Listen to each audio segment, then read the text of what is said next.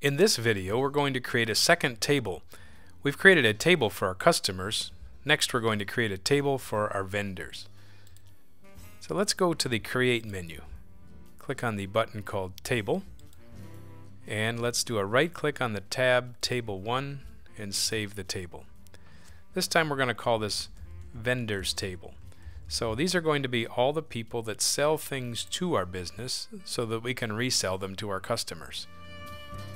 Inside our Table tab, we're going to change to Design View, and now let's add a few fields for our vendors. First of all, let's rename this ID as Vendor ID. And now our vendors are going to have a few information fields. All of these we'll use as short text. After you've entered your field names, let's save our table. Next, let's enter into the data sheet view, and we can enter some information about who these people are, who sells to us so that we can sell to others.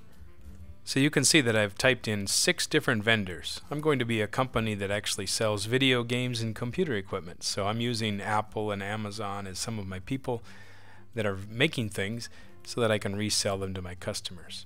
Let's right click on the tab that says the title and save. Let's close this. And now I'm going to create a form. So let's go back to the Create button. Since Customers is selected, I want to select the other table, Vendors. Then click on the Form button, and you will see it creates the Vendors table. This actually is something I want to create. It's called the Vendors Form. So let's save it. And instead of Vendors Table, let's call it Vendors Form.